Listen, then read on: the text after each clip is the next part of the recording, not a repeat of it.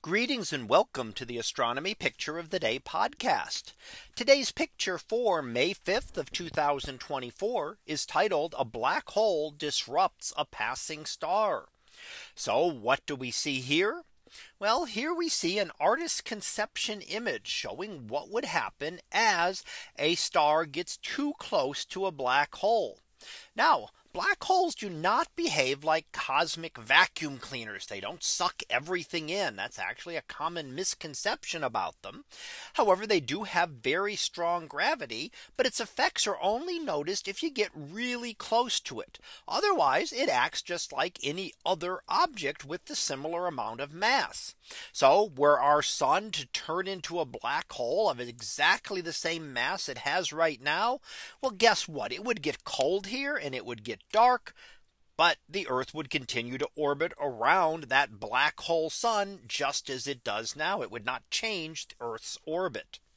However, when you get close enough, you can actually get close enough that tidal forces kick in and could rip a star apart like this. So here we see that example as a star passes too close.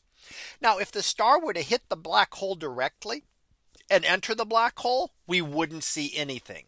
Once you cross what we call the event horizon, then no information can get out of the black hole. It is impossible because it would have to travel faster than light, and no information can travel faster than light. So there's no way for anything to get out of there, no matter what happens inside the event horizon. So if a star went straight into a black hole, it would just disappear and be gone. However, if it comes close to the black hole, that's when the very interesting things happen. The material starts to get pulled apart and stretched outward. So the star would get torn apart.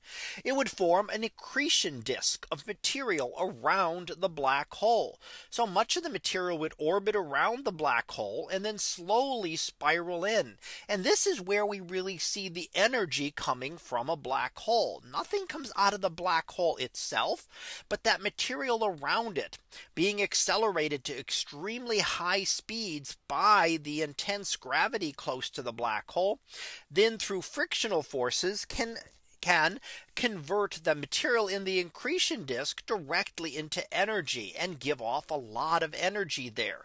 In fact, far more energy given off in something like this than in the nuclear reactions that fuel a star. There, only a tiny fraction of a percent of matter is is converted into energy. In this case, really, you're converting a much higher percentage, maybe 10 or even 20% of the mass is being converted to energy in this intense environment. And that gives off a lot more energy coming out. And that would allow it to emit things like X-rays, which are how we can detect black holes. When we see an object out there that we can't detect, but giving off X-rays, or a stellar like object giving off X-rays, we often know that there may be a black hole associated with it that we simply cannot see. Because again, black holes are really only detectable through their gravitational effects. So if another star were orbiting a black hole, we could pick that up by seeing that star orbiting apparently around nothing. Or if material is being accreted into the black hole and giving off energy before it crosses that event horizon, then we would be able to detect that source of energy. But once anything crosses that event horizon, it is gone. There is no more information about it available within our universe. So that was our picture of the day for May 5th of 2024. It was titled "A Black Hole Disrupts a Passing Star." We'll be back again tomorrow for the next picture. So until then, have a great day, everyone, and I will see you in class.